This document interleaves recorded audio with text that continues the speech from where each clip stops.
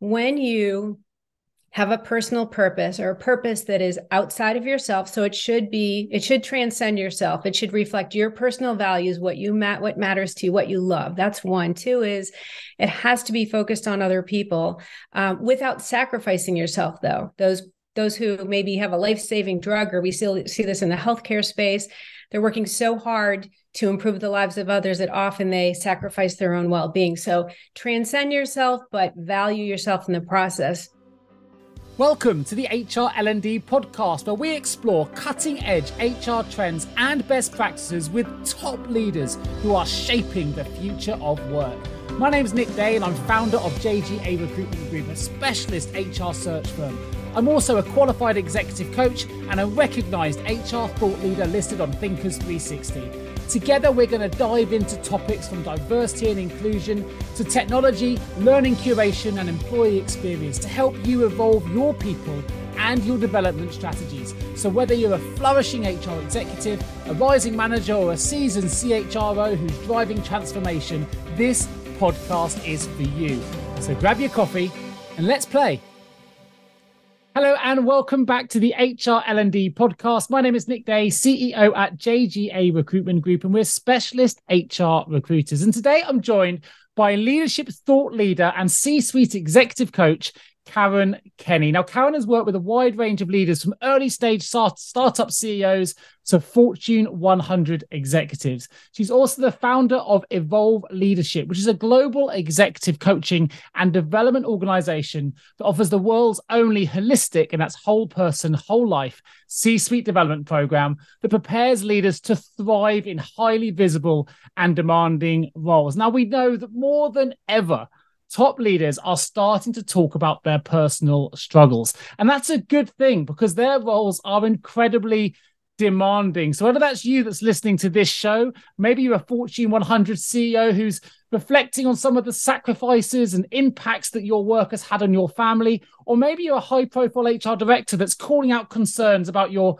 own mental well-being. Well, the reality is you're not alone. Many senior leaders are struggling to cope. And I can tell you that firsthand because I myself am also an executive coach and I'm working with other leaders that are giving me the same challenges that Caren has been dealing with her entire career. Now, fortunately, her C-suite development programs have helped thousands of executives to achieve and sustain higher levels of physical well-being, mental and emotional resilience.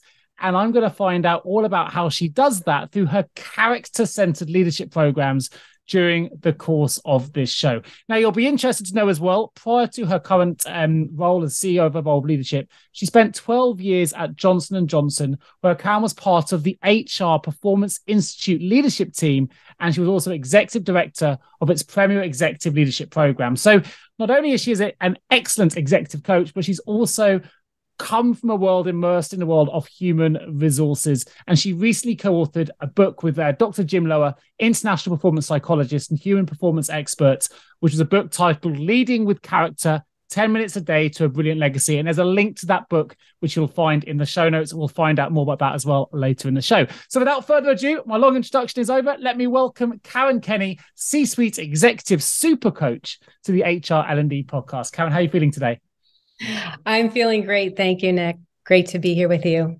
Fantastic to have you on the show. So let me start with my first question, which is this. What do the words human resources mean to you?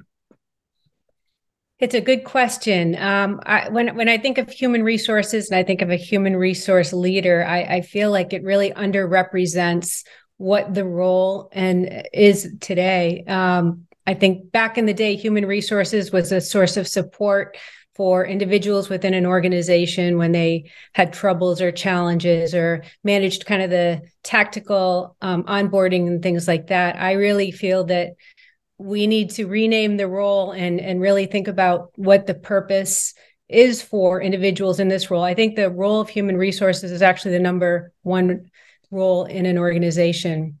They have the most challenging, difficult, and important job. I think it should be more human performance strategists or something along that line, because not only are they responsible for the success of individuals in the organization from the CEO cascading throughout the organization, but the challenges that they're facing today are greater than they've ever been before, things they've never seen. So when I think of it, I think it underrepresents the role and the job.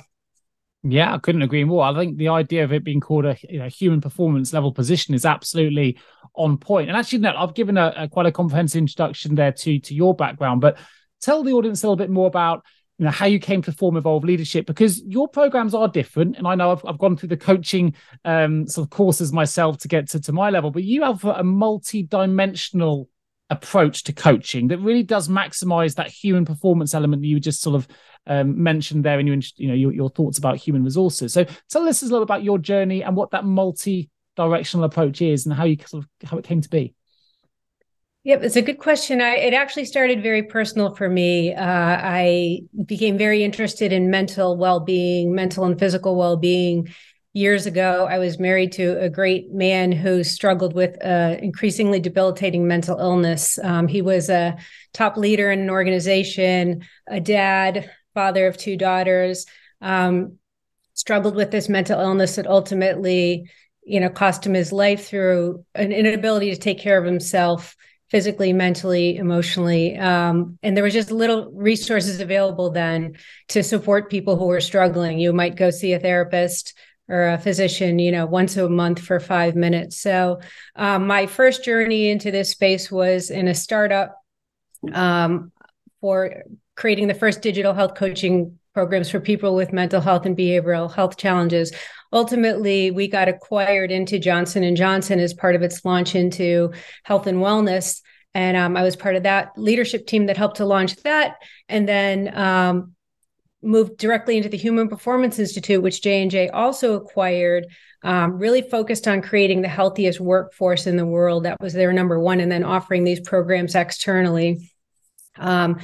Back about a little over 2 years ago, J&J closed the commercial part of that business, so it was just serving its internal employees. And that's when I started Evolve Leadership with many of the same coaches, with the 2 co-founders of the Human Performance Institute, so we could continue to provide this training externally. But it was kind of a combination of understanding the impact of mental health and well-being on performance for leaders and actually entire organizations for all of us. Fantastic. And actually, although we hear a lot of this, mental health now is much more in the public domain than it used to be. More people are talking about it, but still nowhere near enough people. There's still a stigma, attached to mental health. We're still, lots of people still afraid to come forward. I guess I want to find out what you think we can do about that. But also, I'd love to know a little bit more about the impact that Human Performance Institute had when you were at J&J. It's kind of led you to Evolve Leadership, we know, but you had must have had a profound impact to create, as you said, the world's healthiest, or certainly from a mental perspective, workforce in the world.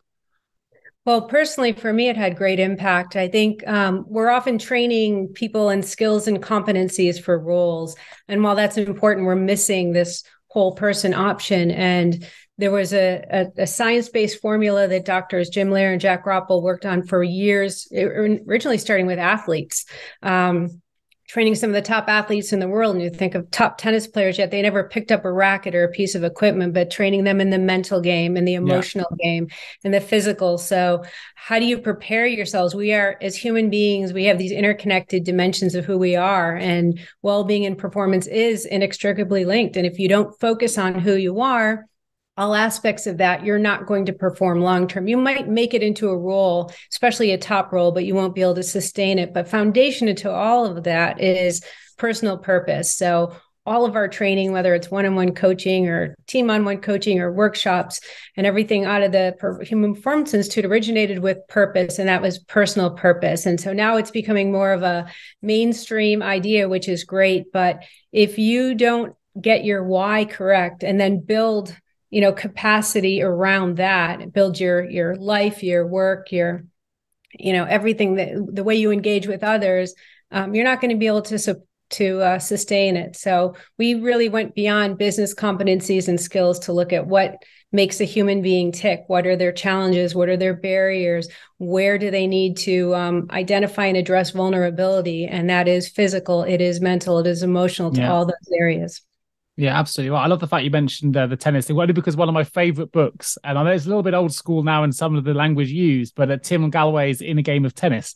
which really talks about the psychology of tennis, which is, as you say, it's not just about the ability to swing a racket. It's the inner game we play inside our heads and that inner voice. And it can be challenging and never more challenging, arguably, now for CEOs. In this new world of work, it's complex, it's unpredictable. So in your experience of working with CEOs, what will it take for the next wave of CEOs coming through to be able to navigate what is a very challenging and unpredictable environment? I think the key thing is they have to be more agile. They have to be willing to take risks. There's no playbook. We don't know what's going to come. We didn't know the pandemic was going to come. We didn't know that anything was going to come. So I think at the end of the day, you can't prepare for everything. You don't know what's going to come, but you can prepare for anything. So one is, in this new expanded set of skills, you want to be comfortable with change and uncertainty. You have to be able to pivot and take risks. If you are not, feeling in control, if you're feeling stressed or overwhelmed or fearful, you're not going to take those risks. You're not going to pivot. But if you feel like you can prepare for anything that happens and you have a plan in place on how to activate, then you're going to be able to do it. So certainly that comfort with change and uncertainty, it's critical. And then the ability to influence and inspire, because you now have to engage employees, shareholders, consumers in a very, very different way. Your purpose and value, the mission of your company is more important than actually the product that you're offering. Because if you want your employees to stay, to be motivated, if you want consumers to buy your product or your services, you have to be able to inspire them. This whole quiet quitting, great resignation, leaders and companies have lost control, so they have to operate differently at the top. This human connection, empathy, those types of values are really important for CEOs. They can't sit back in a room and just operate and, run and manage operations. They're being scrutinized. So people have to believe in them as individuals and their purpose and their values. They have to be credible and character driven. And then in terms of how they're engaging with all of their stakeholders. And then I think another key area, as we talked about, is they have to invest and train differently, invest in themselves holistically in these 4 dimensions. So you have to expand your training beyond, the skills to do the job. And this idea, we just talked about tennis of recovery is critical for everyone, but you talk about how challenging it is at the top of the organization. We need to recover and oscillate in a different way. It's not about that weekend or that vacation. In tennis, Jim Lair was, one of the things he was famous for was teaching tennis players that 16-second reset in between plays. You have to reset yourself mentally, emotionally, physically to prepare for the next shot, forget what just happened. Bring down your heart rate, all those types of things. As leaders, we need to be able to quickly recover in all those dimensions, because you're just constantly getting hit with the next thing. And you can't afford to make one mistake, say one thing that's going to be negative or work against you, because the entire world is watching you. Something that resonates with what you mentioned about recovery. Massive believer in recovery. And I'm, for those that know me, I'm a big sports nut anyway. But I always think, if you think about the Formula One, the races are won in the pits, and that's the one time the car gets to recover. And we're running the fastest cars in the world in the Formula One Grand Prix, but actually you get that pit stop wrong, or you don't take a pit stop, the car doesn't make it to the end of the race. And it's the same in the world of work, right? So I couldn't agree more on the recovery side. One thing that hit me, though, when you gave that response, and I know that your approach is very holistic in the way that you do things, and we're talking about the new wave of leaders need to be inspirational, they need to be empathetic, there needs to be lots of them. We're layering a level of pressure there. There might be a CEO listening to this, or an HR leader that's going, well, I need to be inspirational, I need to be empathetic. But it's a bit like if I say to a comedian, be funny, suddenly they can't be funny. It's really difficult. So where do we start that? We know we want to be inspirational. We know we need to be inspirational. We know we want to be empathetic. We need to be empathetic. But how do we, without taking that on as an additional kind of pressure that weighs us down, knowing we need to be these things, where do we start that journey? How do we start to navigate some of that? I think, to me, it's very simple, and it is connecting with your personal purpose. So I'm listening to you right now. You're very energized. You clearly love your work. You're passionate about it. You know your work, but you're doing something, I believe, that you love. Are you doing this for the money, or are you doing this? Oh, no, it's not for profit. So it's definitely for what I love. I love learning, and I love meeting inspirational people like yourself that change my perspective and make me think, and listening to your responses is getting my brain and my neurons firing. And yeah, so I love it. It's definitely a passion thing for me. So you're inspirational. You're inspirational to me. You're inspirational to your listeners. And in the same way, if you think about a CEO, and again, if you think about in the past, often people are training for achievement. This happened in sports, right? They would try to get to the top of their game. They'd try to be number one. By the way, once you get to be number one, you still have to continue to train to maintain that position.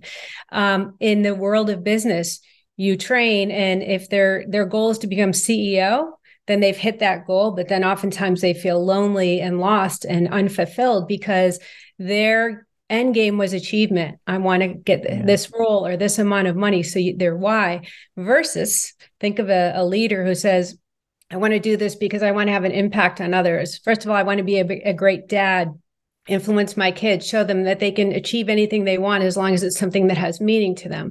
I want to influence my employees and my leadership team. I want them to feel that I made a difference as their leader. I want to impact our customers or our clients and make a difference in their lives. When you have a personal purpose or a purpose that is outside of yourself. So it should transcend yourself. It should reflect your personal values, what matters to you, what you love. That's one. Two is it has to be focused on other people without sacrificing yourself, though. Those who maybe have a life-saving drug, or we still see this in the healthcare space, they're working so hard to improve the lives of others that often they sacrifice their own well-being. So transcend yourself, but value yourself in the process.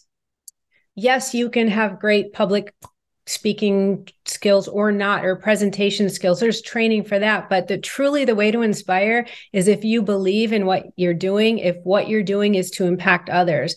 So you will be inspirational when you have that passion. It shows through, it impacts others. There isn't one way to do it. You can be quiet and a little more introverted, but you can still inspire because you believe in something and because you care about your teams and you're all working together. Does that make sense? I couldn't think of a better response. You've absolutely, I mean, that's fantastic. What I'm landing with me is a goal or a mission that transcends yourself. And I didn't know you were going to go there, but the first three examples I did know and I wrote down, which was all about other people, whether it's a parent or the team you're taking, or customer success.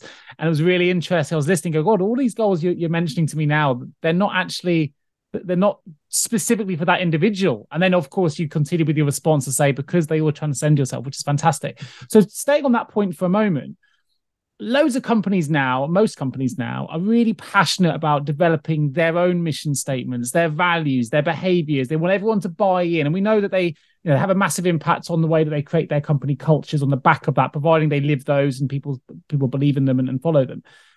However, we've talked a lot of it today about finding your own why and your purpose that hopefully will transcend yourselves. Do you find that people spend enough time then working on their own mission statements? CEOs are very good at finding mission statements for their business, but are they neglecting themselves in that equation? Yes, the answer is they're not spending enough time. You're right. A company purpose is important. It's really critical now, and its stakeholders expect it. But they're neglecting the ability to focus on, not the ability, they're neglecting to spend time on the personal purpose. And that is what is so critical, because we poll people. So when we do training, whether it's we do personal assessments or we do company assessments, but one of the things we look into is, can they articulate a personal purpose? And I would say between 60 and 65% say no. Another 10% say, I don't know. So the answer is people do not, or they think that company purpose is their purpose. Well, what happens when you change roles or change companies or retire? All of a sudden your purpose goes away, and that's what you've been fighting for. So what I tell people is, you want to work for a company with purpose. That's important. And then you have to have a personal purpose. That company purpose and personal purpose should align. It doesn't mean you can necessarily live out your personal purpose in your company, but if it compromises it, you should think about something different. We're seeing the Deloitte survey, 70% of C-suite executives contemplating leaving their jobs because they feel it's not worth it. If they could find purpose in their work, enact their personal purpose. So for me, my personal purpose is very personal to my two daughters. We're older now, but I still, I want to have a big influence on their lives. I wanted to teach them they could overcome and achieve anything. I wanted to create independence for them. Well, I could do that in my interactions with them and not doing everything for them in my role and in my job. I'm still activating on my purpose because I'm showing them I can actually lead a company if I want, but I want to still have an impact and I want them to have the benefit out of it. So the idea is you need to have both. You should work for, if as a leader, you should be able to, establish for your company, articulate and align everyone around a purpose and a mission. But you and every single person in that organization should spend time on their personal purpose and just simple questions they can ask themselves. Why am I here? What must I accomplish to live a life of true success? What's the legacy I want to leave? And if you don't spend time on that, and again, we can all do it just through journaling, spending time. If you don't get to that, you're going to be at a loss in your life. And the other thing I would really encourage people to do is make sure you have metrics around it. Because so many people that tell me they do have a purpose and then say, I want to influence women around the world to be better, or I want to, change the lives of people, who are struggling with this or that. It's too broad. So you want to be a little more specific so that at the end of the day, at the end of the year, at the end of your life, you can say, yep, I did that, or I made progress. Or at the end of the day, you say, you know what, I fell short. I was impatient here. I did this here. So I'm going to course correct tomorrow. But having that purpose is like your North Star so that you can check yourself all along the way. And that's, it's not soft. There's so much research that shows it's associated with, immunological function, health and well-being, mental well-being, longevity. There's so much research out there. So it's critical. Well, I think hopefully, and I'm going to make a sweeping generalization here, but because most of our listeners are HR leaders and professionals, they're usually pretty good at measuring impact. So that's a good thing.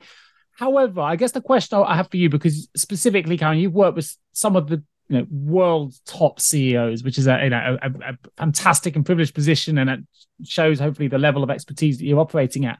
If I'm an HR leader listening to this, I'm not saying for a second it's not about them taking care of their own purpose as well. And so please don't think I'm ignoring that when I ask you this question. But if I'm an HR leader or an HR director, and I recognize that potentially my own CEO's mental health perhaps has deteriorated, or perhaps I suspect there's something not quite right, why should that, within my own HR agenda and all the things I've been managing, why should that, or should it even, but I'm going to ask the question why should that be a top priority for a board? We know the influence CEOs have, but if we don't do something about it, what could be the impact? So what's the impact that you've seen in the world when it hasn't been addressed? The impact is huge. I just want to make one comment on the HR leader where you say, sure. I see that. I don't want to generalize, but I see this a lot in HR leaders that we work with. Is oftentimes it's the same as the healthcare space. Oftentimes people who go into that field are doing it because they truly care about helping other people. They're very, very good at caring and helping, but oftentimes they tend to sacrifice themselves for their organizations, or Great point. They'll say, I don't have time because our company's going through this or that. They get the brunt of a company going through crisis. Certainly all of the leaders do, but everyone turns to HR. So their investment in their own well-being is more important than ever. I do see a lot of sacrificing with that. But in terms of it being a board priority for the HR leader, for the board, absolutely, because like we just talked about, health and well-being is inextricably linked, because 40% of CEOs don't last in their role 18 months. Is that how high it is? Wow. That is high, and that's concerning. And actually, more recently, ethical reasons have been the number one reason for those dismissals. And typically someone doesn't go into a role thinking, I'm going to be unethical.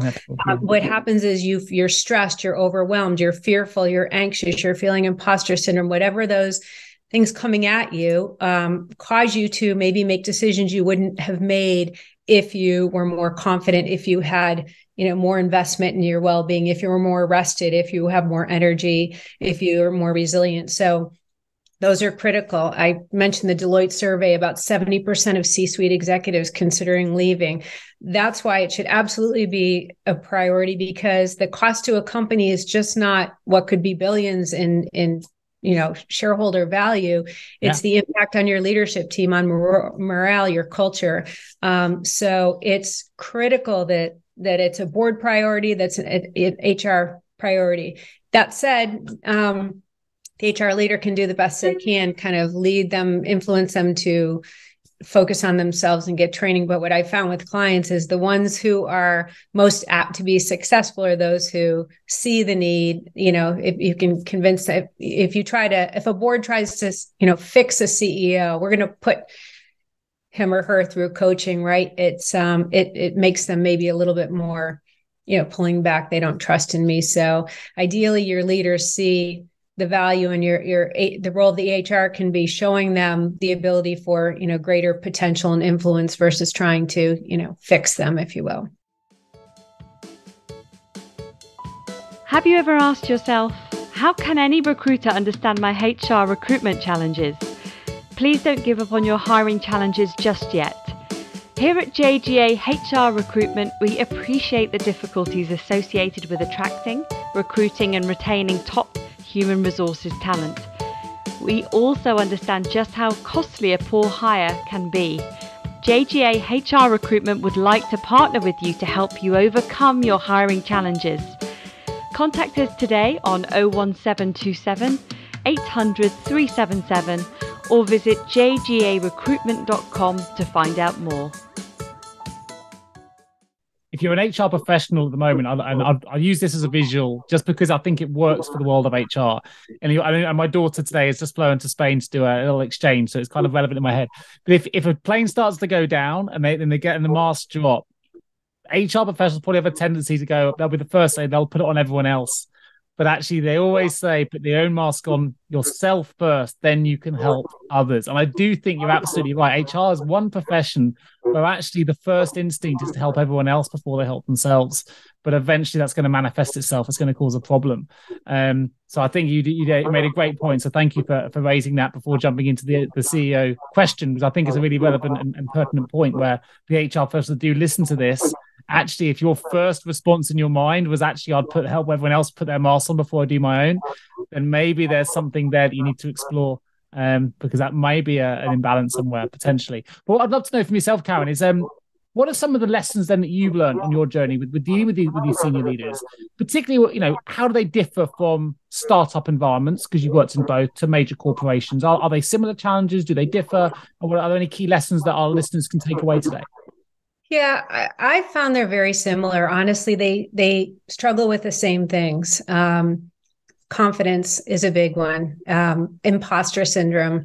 I actually say if you don't struggle with imposter syndrome at some point, you're not in the right role. You're not pushing yourself hard enough, or you're not developing, because it's inherent in any time that you do something new or different, or you're pushing out of your comfort zone. It's what you do with it that's important, right? There's training around that, but they all struggle with confidence and imposter syndrome at some point. And as the world, you've seen what we've experienced, something else is going to happen next. We didn't anticipate the pandemic. We can't anticipate what's going to happen next. So it is that, ability to be prepared, but burnout is consistent. In a startup, you're killing yourself, because you're wearing many hats and, different stakeholders, investors. But at the same time, a Fortune 100 CEO has the same challenges, the challenges of the board. You're very, very much in the public eye. So some of the differences are startups, you're less, you don't have that visibility of, kind of social media impact and challenges, but those inner challenges are the same. They all have personal lives that we often don't think about. We can be very critical about a CEO and, well, they make a lot of money. Well, they all have personal lives. They might have children who are struggling with, substance abuse or mental health issues. They may be struggling themselves. Again, in the larger company, there is more visibility. So people are watching you at a greater rate. The impact is bigger on a company, but from a personal standpoint, it can be a lonely role, because you're moving into something that you haven't done before, and it's uncomfortable, it's lonely, there's risk, there's pressure. So I'd say there are more similarities than there are differences, other than the couple things I pointed out. Something that just hit me when you mentioned that about the imposter thing, and this is me thinking, and I bring it back to sporting context. So I went out to the Ironman World Championships this year, and for the first time, it hit me really hard with imposter syndrome. I was there on the start line looking around, and everyone just looked fitter and healthier than I did. And I was like, my wife was like, "You deserve to be here, Nick." But I was like, "Well, I don't know. Look at these athletes. These guys are incredible." So that hit me really hard with imposter syndrome there. But what the reason I mention that and the reason I relate it is actually the more successful we become and the more people become CEOs, of course, you're more exposed then to other senior leaders. And you look across the table and you realize, or you makes you feel like everyone else here is successful because they've done what they've done. And outwardly, all those things look amazing, which then makes us question whether we should be in that room. But you may find that most people I imagine, would be therefore thinking the same. And I wonder now if the athletes, when I turned up in St. George, were looking at me going, look at him, how do I? And you just don't know, do you? So that imposter syndrome is really interesting. And it can be really lonely at the top because your peer group gets smaller and you've obviously elevated your way up and you've got no one really to talk about it. So is this something that you see really prevalent then at that level? It's incredibly prevalent. And you're right. The peer group, the people that it doesn't matter if you're a CEO, even if you're a CHRO, if you're at a top level, like you said, the people that were your friends and that maybe you talked about other people you shared your insecurities with, all of a sudden, you can't share that. You need to exude confidence, and you need to exude confidence all the time, because if you feel uncertain, that causes a ripple effect.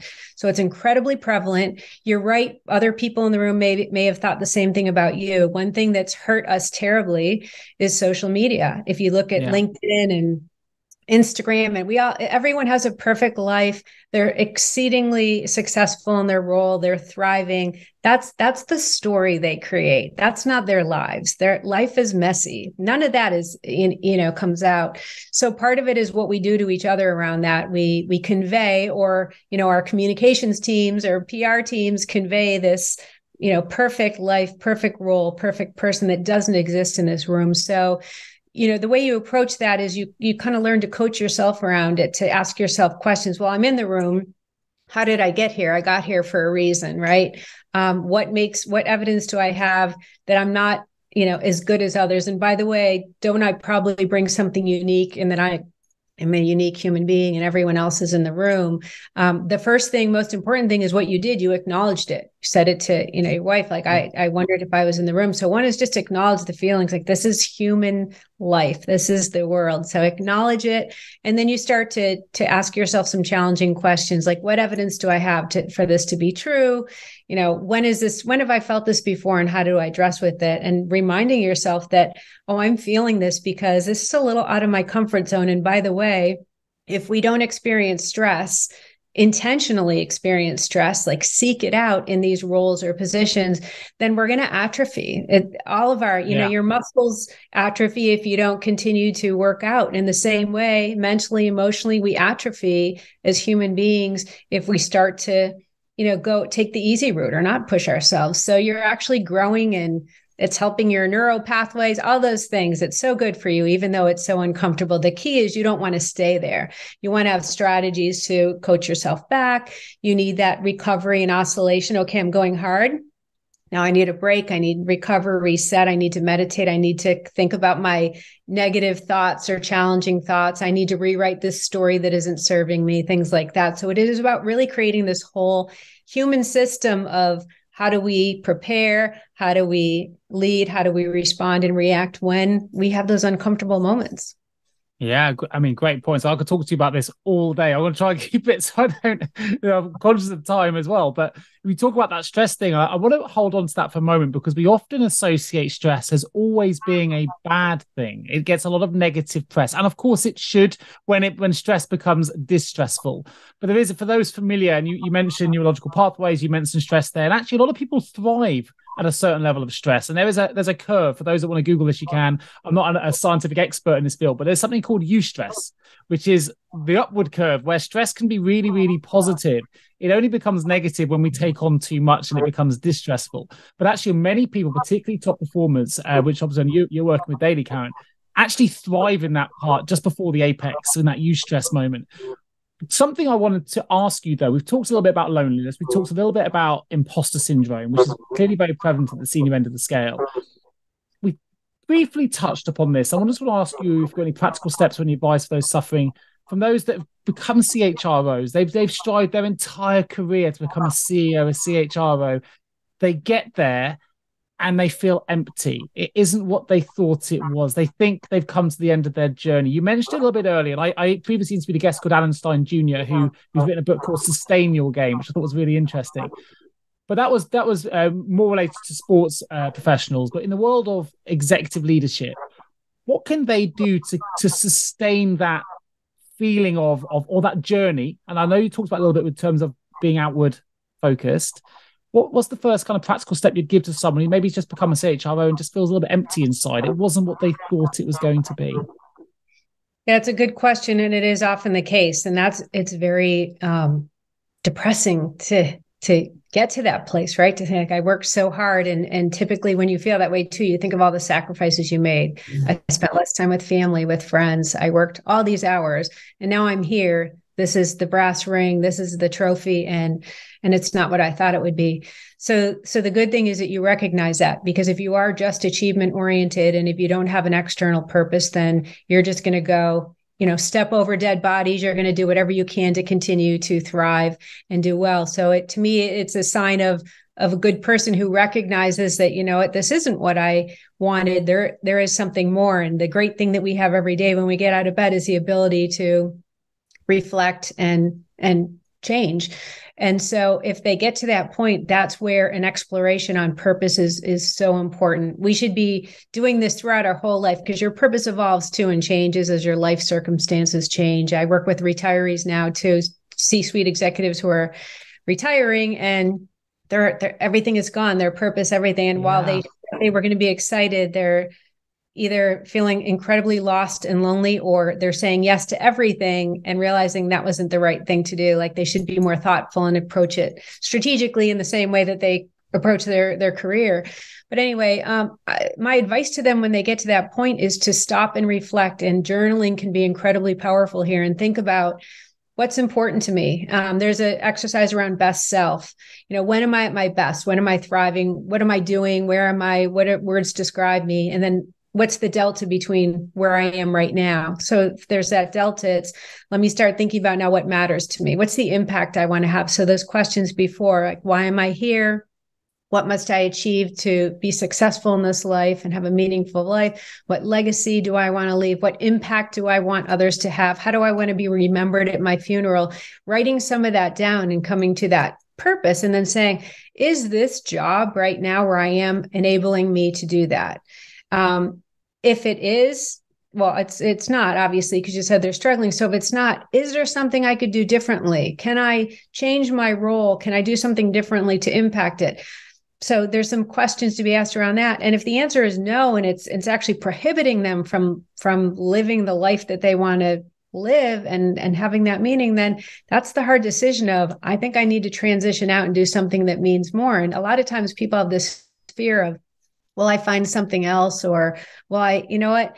You got to that role, you got to that position. Yeah. Yes, you'll find something else, but make sure it's something that gets you excited to get out of bed every day, because this could be the last day, week, month of your life. And you don't want to have those regrets. So we all have them. We all feel guilty. We all have these emotions sometimes, but it's what we do with it. And the great thing is we have an opportunity to start something new every day. Yeah, and you can start now. That's the thing, isn't it? Right? It's start with your why, start with your purpose. Don't procrastinate. Absolutely. Yeah, but that's foundational. The purpose is foundational. It's so critical. For sure. So from your perspective, Caren, what's the future then for C-suite executive teams and leadership in particular? I think the future is just changing the way we view leadership. It's really expanding investing in an expanded set of skills. It is leading from the heart, leading with purpose, building companies with purpose.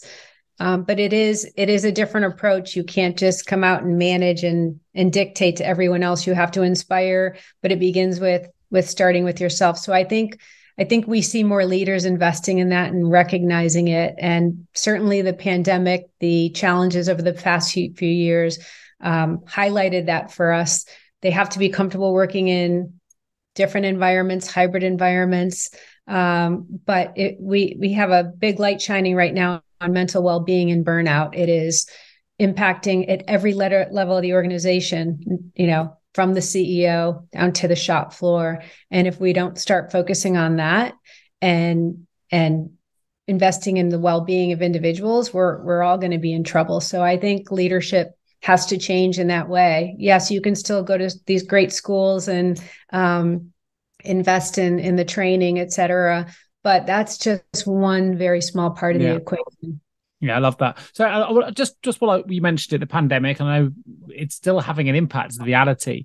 What were some of the things that you learned? Or are there any sort of secrets that you discovered during that period that just, I guess, came out of the woodwork, so to speak, when it comes to leading agile teams or building just resilient teams? Because we had to build a lot of resiliency around what the pandemic threw at us, right? So what kind of things did you discover in your own work that perhaps might be useful for listeners to hear? Yeah, I was with J&J during the time of during the pandemic, and one of the things I was charged with and volunteered for was helping develop programs and training for people now working in a hybrid environment and really support resources for people. I think the biggest learning for me is, yes, we can work in a hybrid environment or a remote environment, but we've lost a human connection in that. Human connection is the most important thing for building relationships. And it is about that. You know, we learn more about people and connect with them more, not in the meeting, but in the interactions and social interactions and just checking in, you know, seeing them in the hall type thing. So one thing, I think the biggest thing the pandemic taught me is this need for a greater human connection. People were already struggling. Burnout was there. It's just the pandemic exacerbated that. And it also led people to wonder if it was worth it. So I'm not a fan of, do we go all remote or all in office? I do think hybrid can work. I think remote can work for some organizations, but it's important for leaders to really focus on that human connection piece. What is most effective is when people at the top or higher levels of an organization can show vulnerability. When our leaders said, you know what, this is hard for me, I'm struggling, people felt permission and okay to actually talk about their own challenges and actually felt okay about it. When you talk about imposter syndrome or confidence, knowing that I'm not alone in my feelings is important. So for leaders, one of the biggest learning is show your vulnerability, show that you're human too, share your stories, and that gives other people permission to and encouragement to share their stories. The other is, like I said, I do think some in-person or connections, even if it's 4 times a year, is really important. As companies are designing, and I know with HR leaders, they're often, at least the ones we work, waiting to see what other people are doing. You don't want to be the first one to bring people back in a certain way, or you don't want to be the first one to do something else. But I think the key there is be strategic about why, and intentional really about why you're bringing people together and when they're together. If you just say, we're going to be in office Monday, Wednesday, and Friday, but you're not planning your important meetings then, or you're offering them donuts and bagels and all these things, free lunch to come into the office, free beer. That's not it. Don't make it about, we're going to create meaningful connections for people. We're going to be strategic when we bring them together. We'll do our brainstorming sessions. We will maybe build in some social, events, but not to bribe them with food, more to get them to know each other personally and to build those relationships. So I think those were the biggest learning for me. Yeah, some great learning. I'm really glad I asked the question, and thank you for sharing. So you mentioned this statistic I don't want to lose before we close the show today, which it surprised me, which I didn't know, which is I think you said 18 months is the average tenure for a CEO. And I found that quite shocking. But I also read something prior to this show, which I wanted to bring up today, which I also found interesting, which you said that women CEOs are 45% more likely to be fired. And that was another shocking statistic. I wonder if you can tell me more about that, why that is. And yeah, that hit me between the eyes when I read that. I couldn't believe that to be true. Yeah, it is. And it's certainly disappointing. And I don't know, I'm sure you see this too, but we're seeing more and more women stepping back out of roles now too. We're losing a little bit of the gain we've had on women in the C-suite. So what companies tend to do, especially as we went through the whole Me Too, period, which obviously still happens, but at least light was shined on that. Or when there's a crisis or an poor ethical decision by a CEO that causes quick removal, companies tend to put women in to those roles. One is it looks better, right? But women tend to be good at fixing things and and figuring things out are very strategic. They know there's value in putting women in a role. So often they'll put a woman in a role to fix things or when companies in crisis. Also, there may be women who are striving to get into a CEO role, but when a company is not doing well, say financially, it's easier perhaps for a woman to get into that role. Maybe a CEO that's been successful for a while might not be as attracted to the role. There's multiple reasons why a woman might be put into the role, or where there are these quotas set for, we want this many women on a leadership teams, on boards. So oftentimes women or a person of color, they will kind of leapfrog them into these roles without preparing them and training them. So, because they're trying to check a box, which is really irresponsible on the part of boards and leadership teams and HR leaders. So a couple of things are, in the first instance where they're putting women in roles, and then the reason there isn't often sustainability or they're fired is board members and investors, they've seen a lot of bias towards women, that they think that, okay, we're going to put them in, but they don't feel that they can sustain. So the sad statistic is when companies are performing well, the rate of dismissals for females and males are the same. But when when a company is doing poorly, but when a company is doing well, they're more likely to dismiss female leaders because there's not that confidence that the leader can sustain performance over time. So it's really biased. So the thing we can do there is start training boards, investors, others, because investors is another piece on that bias, educate them about that within themselves, because they tend to scrutinize women much more. They're, on top of them much more. So that's one. And then in terms of the second part, whereas we're not preparing them and they're saying, is this worth it? Is we need to train and prepare women for these roles. You don't prepare someone going into war when they're on the battlefield, right? You prepare them and get them ready for the role. And so by training and preparing them earlier, instead of all of a sudden saying, oh, we need to find someone to put in the role, we need to diversify this team, it's not responsible on the part of the company. And then it discourages women from going into the role saying, is this worth it? I'm getting more scrutiny, and they're seeing it happen with other women. I don't need this, right? So we need to do a better job training from an HR perspective. We need to do a better job in training investors, stakeholders, boards on bias. And, it's to me a responsibility they need to take pretty seriously if we want to be successful and have great diverse teams and women leaders as part of that. For sure. As you mentioned there, failure to prepare us prepare to fail. But, we're recording this just before International Women's Day. It's probably going to be published just after International Women's Day. But a statistic there that I think I wanted to highlight, because we need to do something about that, right? And if that's about training and investment and changing perceptions, and if this podcast can have a small impact on that, then we need people to listen to this and to get that message through. Because you mentioned people on boards.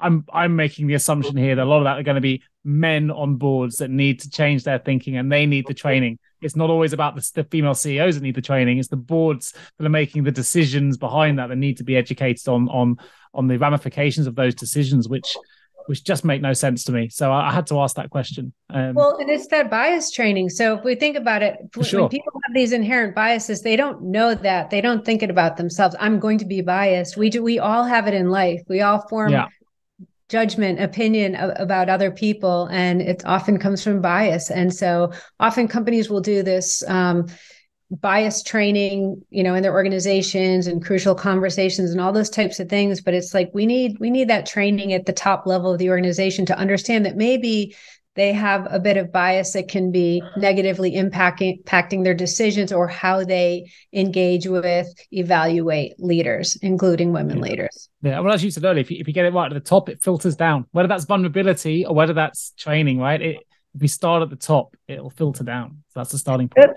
That's what all this is about, right? Because the behavior of our leaders, whether it's investing in their well-being or connecting to purpose or talking about their vulnerability or making that human connection, interacting differently, is going to happen in the organization. Yeah. For HR, if they implement a program or a campaign, whatever they do, and it's not happening at the top of the organization, even if we're going to take no email Friday afternoons, but the leaders are doing it, or take your vacations and we're not doing it, or, it's not going to happen. So the reason, focusing at the top of the organization is so important is we know the impact is going to be much greater for the broader organization and be more sustainable, because it's about really changing behaviors and cultures. Absolutely right. Now, I have to ask this question before the end of the show, Caren, because as someone who is passionate about the world of coaching, I consider myself a coach. It's very rare I get someone who I would consider to be in the super coach category on my show, right? And that is definitely yourself. So I'm going to ask you to tell the listeners who may or may not be familiar with your work, if you can just bring your recent book to life, because you've written a book, Leading with Character, 10 Minutes a Day to a Brilliant Legacy. I will put a link to the show notes, tell people more about that. But if people want to find out more about the messages within the book and a little bit more about yourself, where can they go? And tell us a little bit about what inspired the work. Sure. Leading with Character was a book that I worked on with Jim Lear, and is really based on his work in the character space for many years. As I mentioned, he worked with some of the top athletes in the world, top CEOs. And as we saw over time, the statistics around ethical relapses, or ethical lapses, I should say, with leaders, and moral and ethical decisions and behavior being the number one reason for leaders to fail, and the impact on not just companies, it's communities, individuals, families. The timing, I think, was right for that. And I think people didn't recognize that character is something that can be trained. It's a muscle, just like any of the other muscles we talked about, empathy, emotional, mental. It's a muscle that can be trained, and we don't think about it. We just label people as someone of strong character or weak character, and then someone does something, we say that's so not like them. But at the end of the day, we can all do something that we might not be proud of or think that's like us because we have vulnerability, and because we have an area that hasn't been addressed. So the idea is going back to that legacy piece and the impact you want to have, going to the very end of your life and saying, how do I want to be remembered? What kind of person do I want to be to my children, to my colleagues, to my teams, to my friends?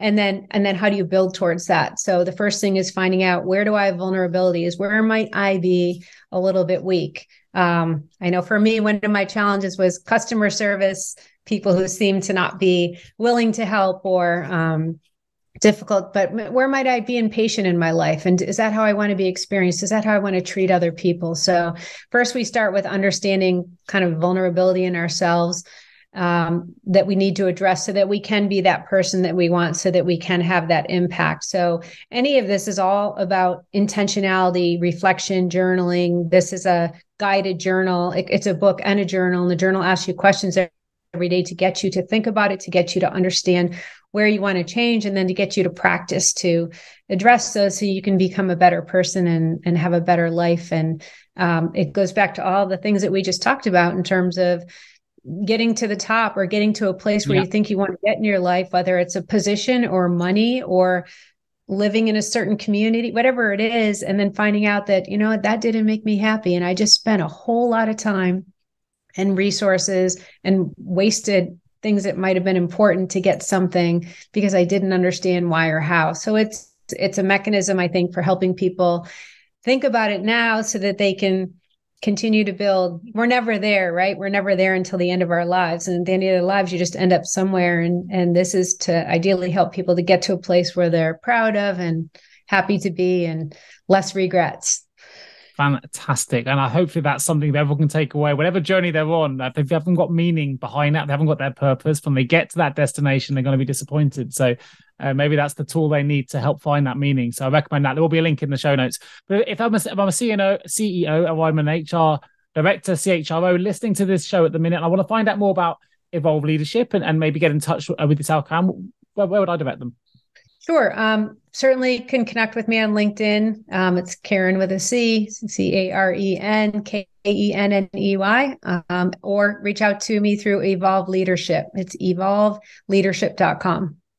Fantastic. And I will make sure for everyone listening to the show, if you are listening on Apple device or iOS, this will be in the show notes. So click straight through. You can find the evolveleadership.com web address. I'll put Caren Kenney's LinkedIn profile in there as well. And there's also a really good blog, which I recommend anyone listening to this. If you've enjoyed today's content, there's a blog on the Evolve Leadership website, which is /our-insights, which gives some really, really interesting content as well, which explores some of these subjects in more detail. So definitely recommend you have a look at that. And there'll also be a link to Caren's book. Of course, if you are an HR L&D professional listening to the show, you need support with an HR related vacancy, then do get in touch with myself or any of my team at JGA Recruitment. There'll be a link in the show notes for that as well, which is jgarecruitment.com.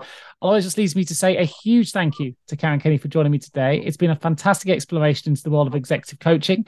This is someone who, I'll tell you all listeners, is an absolute top of their game super coach in this field. So please do check out the site. Please do check out the book. It will really help you find purpose, find meaning, support your own mental health, support your career aspirational journeys. There's so much you can take from visiting that website, from looking at the book and finding out more. So please take my advice. Go and do that. And it leaves me a huge thank you to Caren for joining me today on the HR L&D podcast. Caren, thank you. Thank you, Nick. So great to be here with you. And thank you for sharing your energy and your purpose. Really appreciate it. Pleasure is all mine. That's it for today's episode of the HR L&D podcast. I hope you found this discussion informative and thought-provoking, and that it gave you actionable insights to help you drive your HR agenda forward.